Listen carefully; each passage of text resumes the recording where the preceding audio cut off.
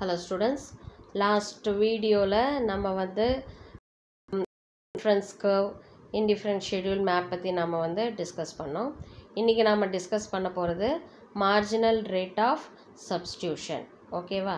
நம்ம ப்ரீவியஸா வந்து cardinal utility ல cardinal approach ல வந்து marginal utility diminishing marginal utility பத்தி டிஸ்கஸ் பண்ணோம்.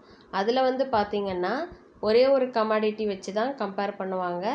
ஒவ்வொரு கன்சூமருடைய சாட்டிஸ்ஃபேக்ஷனும் அவங்க எவ்வளோ லெவல் ஆஃப் கமாடிட்டி அவங்க எடுத்துக்கிறாங்க அதுக்கேற்ப அவங்களுடைய சாட்டிஸ்ஃபேக்ஷன் லெவல் வந்து வேரி ஆகும். ஓகேவா?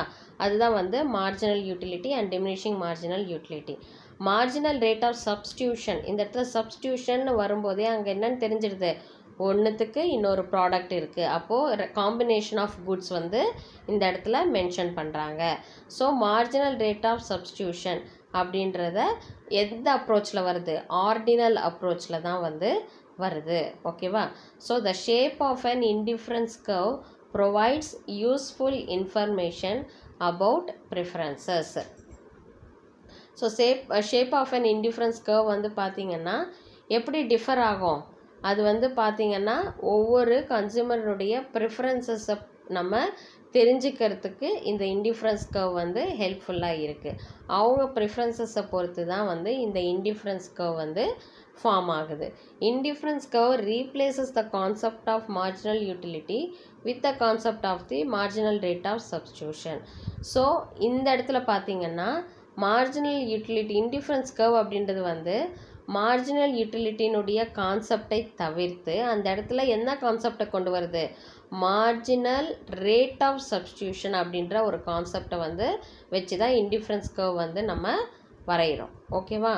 So according to left which the marginal rate of substitution of x for y MRS xy is defined as the maximum amount of y the consumer is willing to give up for getting an additional unit of x and still remaining on the same indifferent curve.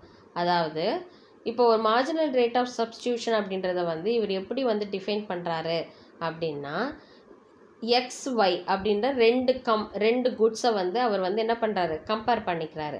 அதனால தான் அவங்க என்ன பண்ணுறாங்க, marginal rate of சப்ஸ்டியூஷனோட abbreviation தான் MRS. அவர் வந்து ரெண்டு கமாடிட்டியோட வந்து அவர் அப்ரோச்சை வந்து சொல்கிறாரு, அது வந்து XYன்னு சொல்கிறாரு. கமாடிட்டிஸாக கமாடிட்டி Y அப்படின்னு ரெண்டு கமாடிட்டியோட அவர் வந்து கம்பேர் பண்ணுறாரு. ஸோ அதில் என்ன அவர் சொல்கிறாருன்னா, maximum amount of y the consumer is willing to give up for getting an additional unit of x. இப்போ நான் வந்து எக்ஸாம்பிளுக்கு இந்த yன்றதை பனானாஸ்ன்னு எடுத்துக்கலாம் எக்ஸாம்பிளுக்கு, எக்ஸ்ன்றதை நம்ம வந்து ஆப்பிள்னு நம்ம எடுத்துக்கலாம். ஓகேவா? ஸோ இப்போது yன்றது என்னது, பனானா. ஓகேவா? பனானாஸ். எக்ஸ்ன்றது என்னது, ஆப்பிள். ஓகேவா? இப்போது கன்சியூமர் வந்து எக்ஸ்ன்ற ஆப்பிளை எடுக்கணும் அப்படின்றதுக்காக அவர் என்ன பண்ணுறாரு, பனானாஸை வந்து எடுக்கிறத கம்மி பண்ணிக்கிறாரு, அதாவது விட்டு கொடுத்துட்றாரு. இப்போ வந்து அவர் 6 பனானாஸை விட்டு கொடுத்துட்டு 2 ஆப்பிள் நான் எடுத்துக்கிறேன்றாரு.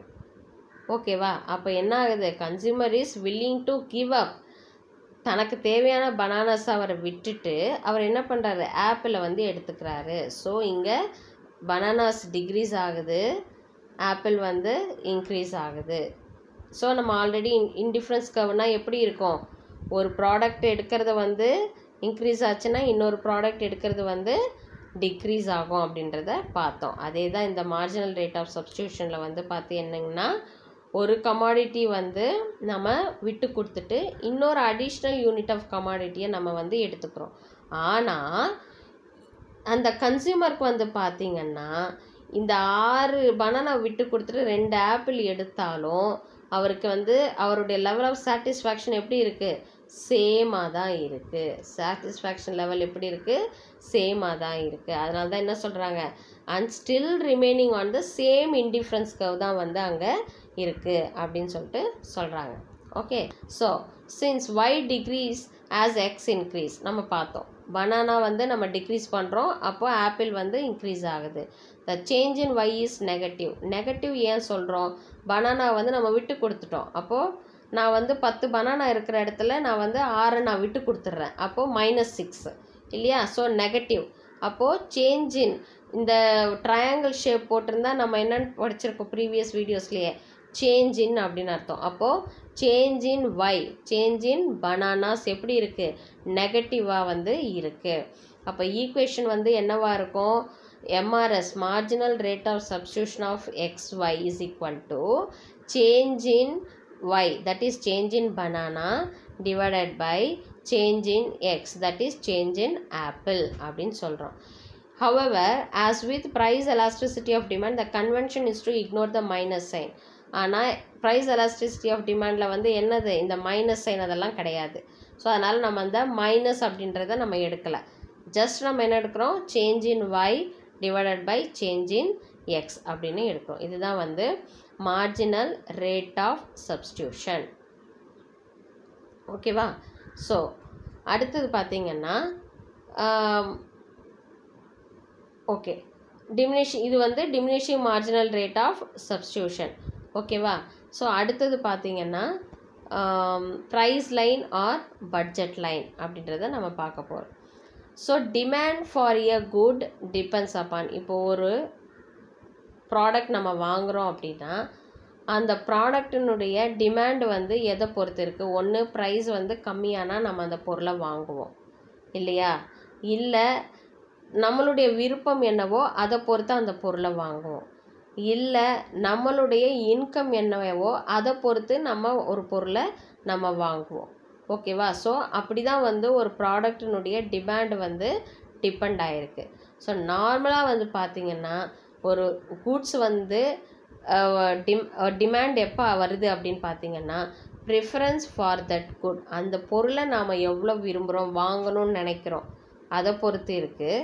அண்டு பர்ச்சேசிங் பவர், நம்ம அந்த பொருளை கொடுத்து வாங்குறது. ஓகேவா? நமக்கு அந்த பொருளை வாங்க முடியுமா? ஸோ அந்த பர்ச்சேசிங் பவர், இது ரெண்டையும் டிபெண்ட் பண்ணி தான் வந்து அந்த ப்ராடக்டினுடைய டிமாண்ட் வந்து இருக்குது. So the preference pattern is represented by the set of indifference curve. So இதனுடைய ப்ரிஃபரன்ஸ் பேட்டர்ன் வந்து எப்படி இருக்கும்? செட் ஆஃப் இன்டிஃப்ரென்ஸ் கர்வ்ஸ், ரெண்டு இன்டிஃப்ரென்ஸ் கர்வ்ஸ் வந்து வரா மாதிரி இருக்கும். த purchasing power depends upon is money income and, அதாவது இந்த இன்டிஃப்ரென்ஸ் கர்வ் வந்து பார்த்திங்கன்னா எதை ரெண்டுத்தையும் பேஸ் பண்ணியிருக்கு? ப்ரிஃபரன்ஸ் அண்ட் பர்ச்சேசிங் பவர், இதை பேஸ் பண்ணி தான் வந்து, அதாவது அந்த பொருளினுடைய மார்க்கெட் ப்ரைஸ் என்ன, அதே போல் ஒரு பர்சனுடைய இன்கம் என்ன, இந்த ரெண்டுத்தையும் பேஸ் பண்ணி வரக்கூடிய இன்டிஃப்ரென்ஸ் கர்வ். ஓகேவா? அதுதான் வந்து இங்கே மென்ஷன் பண்ணுறாங்க. ஸோ இதனுடைய பேட்டர்ன் எப்படி? நார்மலாக வந்து இன்டிஃப்ரென்ஸ் கர்வ் வந்து ரெண்டு கமாடிட்டியோடு நம்ம கம்பேர் பண்ணி சாட்டிஸ்ஃபேக்ஷன் லெவல் சேமாக இருக்கும், ஆனால் ரெண்டு கமாடிட்டியை நம்ம கம்பேர் பண்ணுவோம். ஆனால் இந்த பட்ஜெட் லைனில் பார்த்திங்கன்னா அவங்க வந்து ரெண்டு விஷயத்தை கம்பேர் பண்ணுறாங்க. ஒன்று வந்து அந்த பொருளினுடைய ப்ரைஸ், மார்க்கெட் ப்ரைஸு, இன்னொன்று வந்து அந்த பர்சனுடைய, அந்த கன்சியூமரினுடைய இன்கம். இதை ரெண்டுத்தையும் பேஸ் பண்ணி தான், இந்த பேட்டர்னை பேஸ் பண்ணி தான் இன்டிஃப்ரென்ஸ் கர்வ் வந்து வரையப்படுது இந்த பட்ஜெட் லைனில். Okay, the purchasing power depends upon is money income and price of the goods. So ஒரு பர்சனுடைய ஒரு பொருளை ஒரு பொருள் வாங்குறாங்கன்னா அவங்கக்கிட்ட எவ்வளோ காசு இருக்குது, அதே போல் அந்த பொருளினுடைய விலை என்ன, இதை பொறுத்து தான் வந்து பார்த்திங்கன்னா அந்த பொருளை அவங்க வாங்குற தன்மை வந்து இருக்குது. த மணி income and price level or represented by budget line. So budget லைனில் வந்து எந்த ரெண்டு விஷயங்கள் வருது? ஒரு கன்சியூமரனுடைய இன்கம், மணி இன்கம், அதே போல் அவங்க வாங்கக்கூடிய ப்ராடக்டினுடைய ப்ரைஸ், இது ரெண்டுத்தையும் பேஸ் பண்ணி தான் வந்து பட்ஜெட் லைன் வந்து ரெப்ரசன்ட் பண்ணுது அப்படின்னு சொல்கிறாங்க. நார்மலாக இன்டிஃப்ரென்ஸ் கர்வில் வந்து ரெண்டு பொருள், ஆரஞ்சு ஆப்பிள், அந்த ரெண்டு பொருளை நம்ம வந்து கம்பேர் பண்ணி தான் இன்டிஃப்ரென்ஸ் கர்வ் வரையுவோம் இல்லையா? இந்த இடத்துல வந்து பட்ஜெட் லைன் வந்து எப்படி வரையப்படுது? மணி இன்கம் அண்ட் மார்க்கெட் ப்ரைஸ், அந்த ப்ராடக்டினுடைய மார்க்கெட் ப்ரைஸ், இதை பேஸ் பண்ணி தான் பட்ஜெட் லைன் வந்து வரையப்படுது. The budget line is a downward sloping straight line connecting x-axis and y-axis as follows. So இந்த பட்ஜெட் லைன் அப்படின்றது வந்து பார்த்திங்கன்னா எப்படி இருக்குது? இப்படி ஸ்லோப்பாக வரும். ஓகேவா? இப்படி ஸ்லோப்பாக வரும். அண்ட் கனெக்டிங் ரெண்டு எக்ஸ் ஆக்சிஸையும் ஒய் ஆக்சிஸையும் அது என்ன பண்ணோம்? கனெக்ட் பண்ணோம். ரெண்டு ப்ராடக்டையும் அது என்ன பண்ணோம்? கனெக்ட் பண்ணோம். அவருடைய இன்கம் லெவல் பொறுத்து அந்த ப்ராடக்டுடைய கமாடிட்டியை பொறுத்து அவங்க என்ன ப்ரைஸினுடைய கமாடிட்டியினுடைய ப்ரைஸை பொறுத்து அந்த பட்ஜெட் லைன் வந்து வரையப்படுது. பட்ஜெட் லைன் எப்படி வரையப்படுது? ஃபஸ்ட்டு வந்து இன்டிஃப்ரென்ஸ் கர்வில் வந்து 2 கமாடிட்டிஸை எடுத்துக்கிறோம். அவங்களுடைய சாட்டிஸ்ஃபேக்ஷன் லெவலை தான் நம்ம வந்து பாயிண்ட் வச்சு இன்டிஃப்ரென்ஸ் கர்வ் வரைகிறோம். ஓகேவா? இந்த இடத்துல வந்து கமாடிட்டி எக்ஸ் கமாடிட்டி ஒய் வச்சுக்கிட்டு எந்த 2 விஷயங்களை வச்சு கம்பேர் பண்ணுறோம்? மணி இன்கம் அண்ட் அந்த பொருளினுடைய ப்ரைஸ். இதை பேஸ் பண்ணி தான் வந்து என்ன வரையப்படுது? பட்ஜெட் லைன்ன்றது வரையப்படுது. ஸோ இந்த இடத்துல ஓஏ அப்படின்னு சொல்கிறாங்க. ஓஏன்னா இந்த பாயிண்ட், இந்த ஓஏ அப்படி இருக்குது இல்லையா, இது வந்து பார்த்திங்கன்னா இன்கம் அப்படின்னு சொல்கிறாங்க. ஓகேவா? அடுத்தது பார்த்திங்கன்னா OA by OP, that is price of X good. ஓபின்றது என்னது? X குட்டினுடைய value. ஓகேவா? So ஓஏன்றது income. So OA divided by income divided by OP price of X good. ஓகேவா? இப்போ வந்து ஓஏ அப்படின்றது என்னது? அந்த கன்சியூமரினுடைய இன்கம். ஓகேவா? ஓபின்றது வந்து என்னது? Price of a good. ஓகேவா? அவர் என்ன பொருளை வாங்குறாரோ அதனுடைய ப்ரைஸ். ஓகேவா? So budget line is the line joining various combinations of 2 goods which the consumer can buy at given price and income. So budget லைன்ன்றது என்னது? Various combination of goods. Our combination எப்படி வேணால் வாங்கலாம். Commodity X commodity ஒய்யை வந்து எந்த மாதிரி வேணாலும் வாங்கலாம். ஆனால் எப்படி வாங்குவார்? அந்த ப்ராடக்டினுடைய விலை அண்ட் அவர்கிட்ட இருக்கிற இன்கம், இதை பேஸ் பண்ணி தான் அவர் வந்து என்ன பண்ணுவார்? அந்த ப்ராடக்ட்ஸ் அவர் வந்து வாங்குவார் அப்படின்னு சொல்கிறாங்க. So D is the okay, அதை பொறுத்து தான் அதை வாங்குவார். ஸோ இதுதான் வந்து பார்த்திங்கன்னா demand price line R budget line அப்படின்னு சொல்லிட்டு நாம் சொல்கிறோம். ஓகேவா? பட்ஜெட் லைன்னா என்னது? மெயினாக வந்து மார்க்கெட் ப்ரைஸ் அண்டு இன்கம், இதை பேஸ் பண்ணி வர்றது தான் வந்து பட்ஜெட் லைன். ஓகேவா? ஸோ அடுத்தது பார்த்திங்கன்னா consumer equilibrium. The consumer reaches equilibrium at the point where the budget line is tangent on the indifference curve. அதாவது கன்சியூமர்ஸ் வந்து பார்த்திங்கன்னா எந்த இடத்துல வந்து ஈக்குவல் சாட்டிஸ்ஃபேக்ஷன் லெவல் வந்து வருது, அவங்களுக்கு வந்து எங்கே வந்து ஈக்குவலைஸ் ஆகுது. இன்டிஃப்ரென்ஸ் நிறைய ப்ராடக்ட் வந்து அவங்க டிஃப்ரெண்ட் காம்பினேஷன்ஸில் அவங்க வந்து வாங்கினா கூட அவங்க சாட்டிஸ்ஃபேக்ஷன் லெவல் வந்து எந்த இடத்துல இருக்கும்? அந்த பட்ஜெட் லைனை பொறுத்து கரெக்டாக அவங்களுடைய பாயிண்ட் வந்து இன்டிஃப்ரென்ஸ் கர்வில் எந்த பாயிண்டில் வருதோ அதுதான் வந்து கன்சியூமர் ஈக்குலிபிரியம். இப்போ வந்து பார்த்திங்கன்னா இங்கே இன்டிஃப்ரென்ஸ் கர்வ்ஸ் வந்து different types of indifference curves வந்து கொடுத்துருக்கு. IC1 IC2 IC3 IC4னு கொடுத்துருக்கு. ஆனால் அந்த கர்வை வந்து பார்த்திங்கன்னா இந்த பட்ஜெட் லைன் நம்ம இப்போ வரைகிறோம் இல்லையா, நம்ம இன்கம் அண்டு ப்ரைஸ் பொறுத்து நம்ம பட்ஜெட் லைன் வரைகிறோம் இல்லையா, அந்த பட்ஜெட் லைன் வந்து எந்த இன்டிஃப்ரென்ஸ் கர்வோட டச் ஆகுதுன்னு பார்ப்பாங்க. ஸோ அந்த டச் ஆகிற அந்த பாயிண்ட் தான் என்னது? டி. அதுதான் வந்து என்ன சொல்கிறாங்க? Consumer equilibrium. அங்கே தான் வந்து கன்சியூமர் வந்து ஈக்குவல் சாட்டிஸ்ஃபேக்ஷன் அடைகிறத வந்து அவங்க மென்ஷன் பண்ணுறாங்க. ஸோ இங்கே என்ன சொல்கிறாங்க? T is the point of equilibrium as budget line AB is tangent on indifference curve IC3, the upper IC which implies maximum possible level of satisfaction. So இந்த டயக்ராமில் பார்த்தீங்கன்னா டீன்றது தான் வந்து பார்த்தீங்கன்னா கன்சியூமரினுடைய ஈக்குலிபிரியம். Okay, so டீன்றது கன்சியூமரினுடைய equilibrium. அது எந்த கர்வில் வந்து touch ஆகுது? IC3 அப்படின்ற அந்த கர்வில் வந்து அது டச் ஆகுது. அப்பர் மோஸ்ட் இருக்க அந்த IC3க்கு மேலே இருக்கக்கூடிய IC4 வந்து பார்த்திங்கன்னா கன்சியூமரினுடைய மேக்ஸிமம் சாட்டிஸ்ஃபேக்ஷன் அந்த லெவல் அது.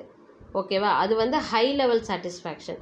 ஆனால் ரெண்டுமே வந்து மாட்ரேட்டாக, அதாவது வந்து ரொம்ப ஹையும் இல்லாமல் ரொம்ப லோவும் இல்லாமல் ஈக்குவலைஸ்டாக இருக்கக்கூடிய ஒரு இடம் அப்படின்னா இந்த IC3 அப்படின்ற இந்த அந்த பட்ஜெட் லைனும் சரி, அந்த IC3 என்ற கர்வும் வந்து இன்டர்செக்ட் ஆகிற அந்த பாயிண்ட்டு தான் வந்து நம்ம என்னன்னு சொல்கிறோம்? கன்சியூமர் ஈக்குலிபிரியம் அப்படின்னு சொல்லிட்டு நாம் சொல்கிறோம். So at equilibrium point the slope of IC refers to MRS XY. So IC இன்றது வந்து MRS XY நம்ம சொல்கிறோம். And the slope of BL and வந்து budget line refers to ratio of price of X to price of Y. அதாவது budget line என்னது? Budget line ratio of X and ratio of price of Y. Okay.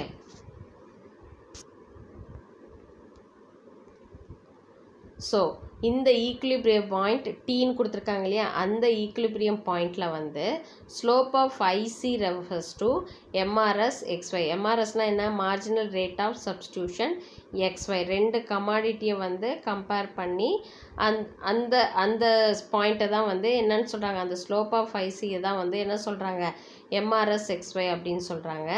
அந்த PL budget line கொடுத்துருக்காங்க இல்லையா, அந்த budget line வந்து எதையும் compare பண்ணது? அது அந்த பட்ஜெட் லைன் வந்து ratio of price of X and price of Y, அதாவது பிஎக்ஸ் பை பிஒய் அப்படின்றத அவங்க மென்ஷன் பண்ணுறாங்க.